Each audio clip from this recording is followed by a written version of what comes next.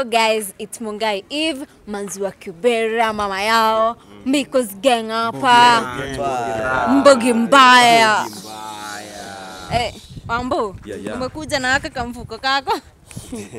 Kenye uachangi. Mfuko ya Kismart. Uachi, ni ya Kismart. No wonder ulipoana shosho yako. Umekuaje? Poa. Sasa inaona sasa. Wewe kama Wambo, hype imeingia kabisa. Una plan aje na hii hype yenye umepata so far? Mimi na plan ku stretch a hand to my fellow ghetto, my ghettorians. Tunataka kuanzisha foundation ya kusaidia watoto because I know how it feels to have no parents and I know how it feels kukosa vitu zingine zenye watu wengine wako nazo.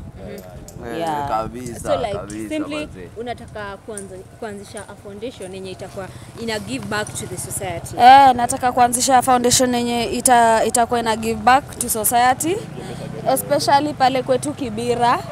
Alafu tuta stretch our branches kwa hizi ghetto zingine. So first nataka kwanza nianze motherland, nitoe shukrani kwa watu wangu. Pale mtaani kuna mademo wanapita challenges mob. Wengine wamekuwa ball wametokwa, walikuwa bado shule. Wengine wamekuwa ball wametokwa, hawana wazazi. They end up kukua kwa street ama kufanya vitu tu, prostitution, drugs, vitu tu mob wase. Unaona? Hapa ghetto kuna pressure mob. Ukikosa do kitu ya kwanza unakuwa na pressure. Kitu ya pili unakimbilia drugs kukukonsole juu machozi huwa inakauka. Okay. Nini machozi ukauka juu ya shida. Unaliaga sana. Unaliaga sana juu ya shida. So they go to drugs, they go to prostitution. Vijana wetu wanaenda kuiba, wanamadwa, mademu wanaenda rodi wanapata ugonjwa, si poa.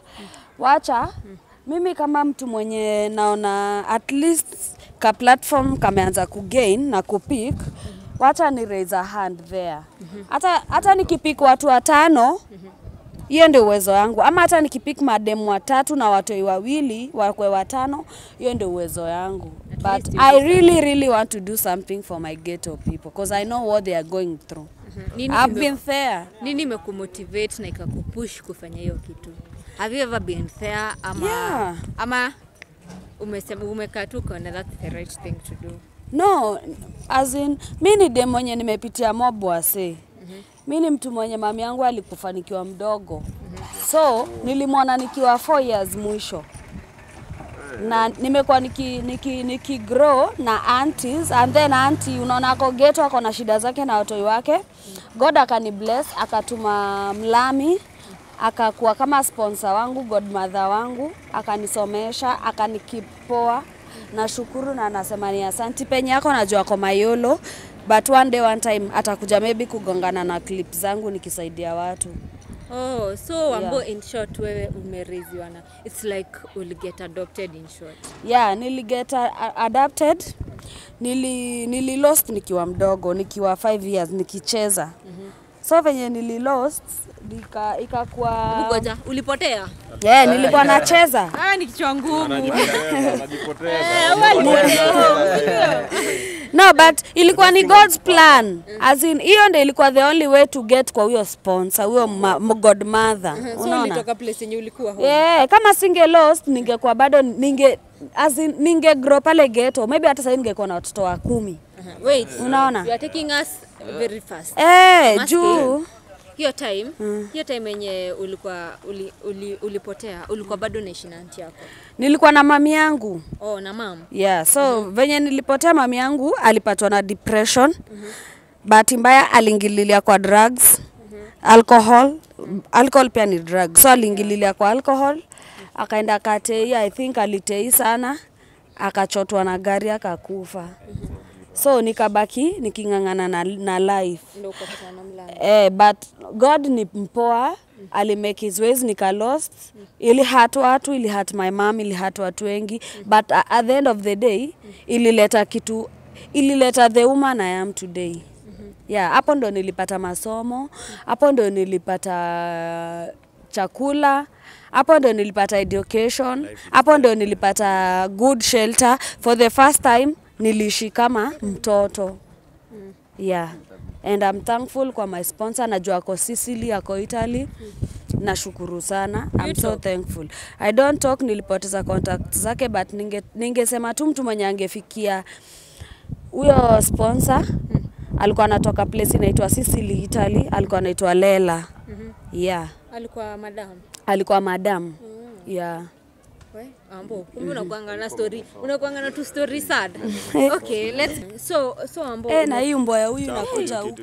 Ai. Unagopa na uko mbali.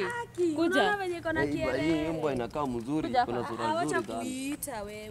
Haiwezi achilia. Hiyo ni umbwa. Hiyo ni umbwa. Si ni umbwa uyoni.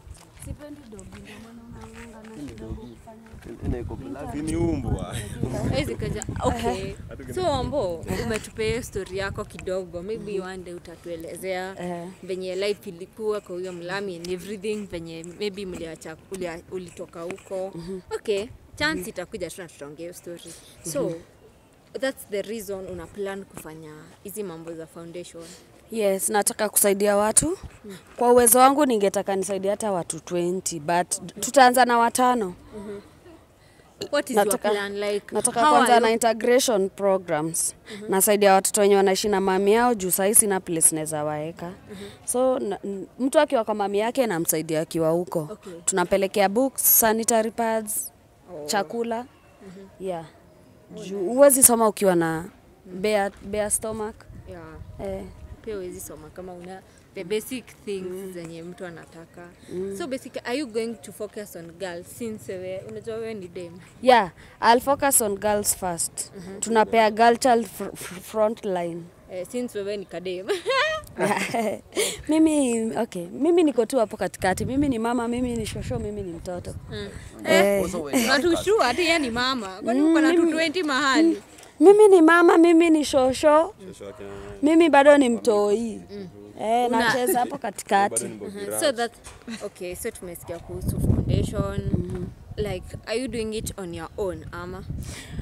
Sasa mnajua wase bado niko ghetto. I'm trying to establish myself, but ningetaka mtu yeyote akam through like Pasaris. Gava pia ikam through. Itusaidie Pasaris penye huko, please na beg. Ebu tusaidie nani Rachel Shebesh. Tusaidie wa girl child pale ghetto. Wanasafa na hakuna mtu mwenye anawasaidia. So mimi niekeni trust. I will deliver. So nahitaji tu mkono, nahitaji support, nahitaji donors, nahitaji sponsor wa watoi ndio maisha yao tu change. So Ambo naweza ongea vitu za maana. Kuna trust tumekupea sure. Ambo, so far naona siku hizi watu kwa comment section, watu wanaongea sana, kuna hurtful comments, kuna comments poa. Wewe kama Ambo, how are you feeling? Mimi nashukuru watu wenye wameni embrace. Nashukuru sana. I love you to the moon and beyond. Watu wenye pia wanani criticize, I know where you are coming from. Maybe you are under depression. Yeah, maybe you are under depression na post zangu zinakutoaga depression. Huwezi sema, but at least zinakusuffocate, zinakuchoke and you open up. Unajua ukiongea mbaya inatoa ile hasira uko nayo kwa maisha, unaona? Yeah. So I love you all my haters. I love you to the moon and to the I love you like nawapenda sana nyinyi haters. Nyinyi ndio maana niko hapa. Okay, maybe wewe mnanirekebisha in a bad way, but I do take your notes. I do mold myself to the way you want. Yeah. Okay. Okay, Wambo, kuna kitu yanishangaza sana. Unajua for once, wewe ni dem, lakini nimefanya research nika notice so many people that are hating on you, they are happening to be girls. Why is it that madem ndo tunakuhate sana? First, nawaombea wapone hiyo ugonjwa ya wivu. Ugonjwa ya wivu wanafaa kupona. Ugonjwa ya wivu ni ugonjwa mbaya. Give girls, please, patianeni, as in, ambia mtu kama ako smart. Kama amejibeba venye nimejibeba, unamwambia tu uko smart umejibeba, unaona? Si ati unaanza kubonga mbaya, ndio maana uko flat screen. Ukiacha kuongea mbaya unaamka asubuhi kama umejibeba. Take my words and try. Come and thank me later. Okay, there are other people that are saying ati oh Munga if na Manzi wa Kibera tuna promote prostitution. Okay, guys, wacheni niwaambie. Mimi nimetoka kwa background yenyewe, I support such things. Ghetto, I support vitu kama hizo. So, kusema ati Munga if ana nini prostitution, hiyo ni kuniongelesha vibaya cause hakuna mtu mwenye akona evidence That you do. I did it. Na kama nilifanya, maybe nilifanya na babako akanilipa 1 million. Na 1 million huwezi kuwa hapa. Labda nimezieka, nimezisunda. Who knows? So, msiongee kitu yenye amjui. Ghetto hatutambui vitu kama hizo. Ghetto tunatambua kwenda straight kwa maisha. The long process, but it is sweet, it is hard, it is painful, but it is worth it at the end of. Itawachoka, itawasuffocate. Wambo anataka kusaidia watoto. Kufeni mjinyonge na bigiji. Exactly. You can come and kiss my ass if you don't feel good that I'm here. Yeah. Wait, your girl is talking. Yaani kuna tu vitu akisema zinani affect mimi mwenyewe kama hater hapa. Nasikia tu ni confirm. Mione. Wengine wanasema hizi matako ni fake. Girls, wacheni niwaambie kitu moja. Ati matako, ati tumbo ni kubwa kuliko matako. Ni motura na chafu. Niliwaambia mimi kula motura ya 30 bob every day na chafua ya so. Feeling ya kubeba. Motura ya 30 bob na chafua ya so si kitu kidogo. Itakutoa kitambi na itakutoa haga. Na bado hujaweka. Try and thank me later. Na hujaweka tear gas sasa. Okay, Wambo, kuna mtu naona hapa anajiita Manzi wa Kibera on YouTube. Hiyo mtu ana timingi tukiaka video ako hapo kireply watu tadhani ni Wambo. Is it you? Huyo sio mimi, juu mimi YouTube yangu seriously sio wewe. Wadau na wadaulet.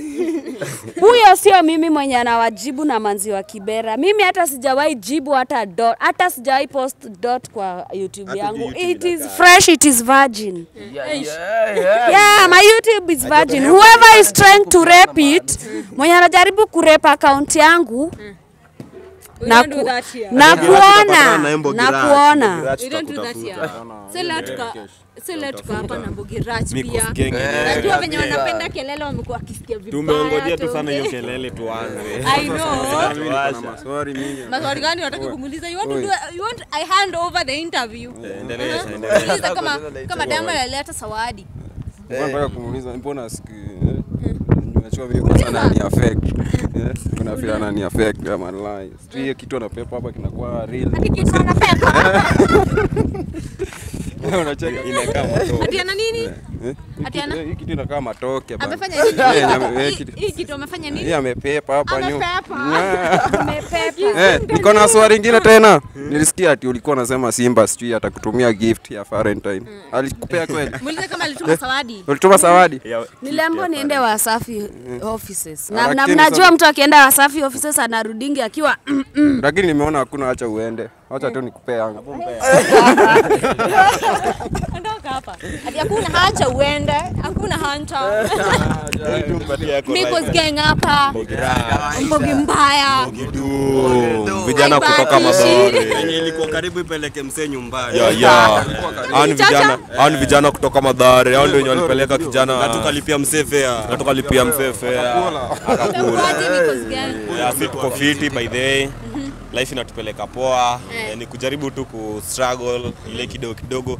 Sisi pia vijana tu wa huku ghetto. Sasa kuna haja tupige msee loka, unacheki? Fadhali tu. Loka sasa ni sasa unajua kwa dem naweza fanya Nyongolo. Hata si nyongolo, nyongolo ni jela. Umekarash. So Kambo Girach, sisi tuko hapa tumetulia tu unless kama wako na kitu ya kusema. Ati unless wako hakuna una hand over interview.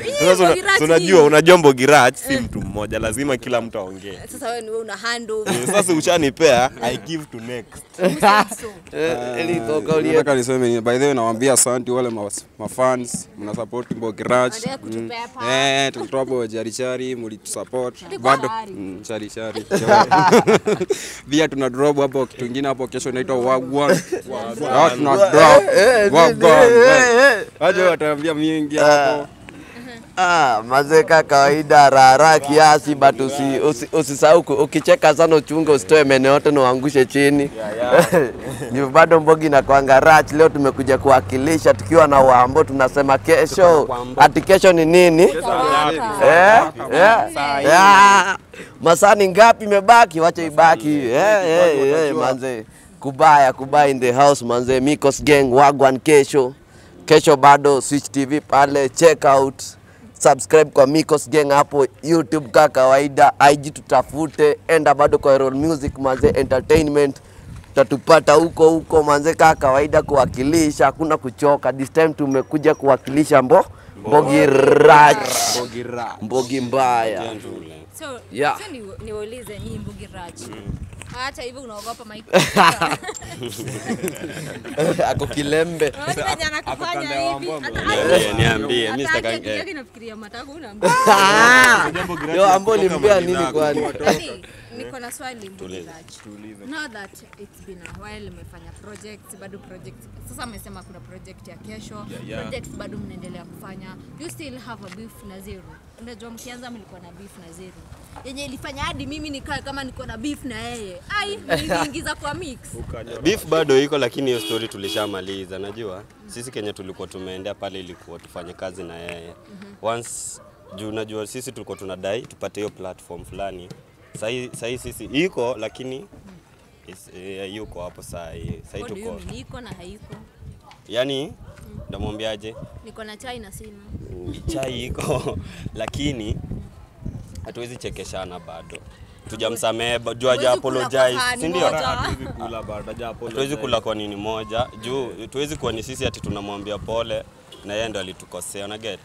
Yeye ndo anafaa tutafute tu. Hiyo ni rule number 1 ya Mbogi Rach. Sisi ni wale wabaya, si atufuatangi wasi, si ulifuatwa. Ama aje mambo. Kawaida. Nimechungulia kidogo nikaona project yenye inaanguka kesho. Mmefanya hadi na kina Sadat. Mimi naitwa Sadat. Mageto boys. Kina master. Master, mlitoa wapi hao boys wakaeleza sasa? Okay, hao boys tulikuwa tunawacheki. Shukrani manze kwa kitu ya kwanza ni shukran, tuna appreciate walitupiga hiyo support yenye nafaa kama vijana. Unacheki wakati host kwao tukapiga shoot ya maana.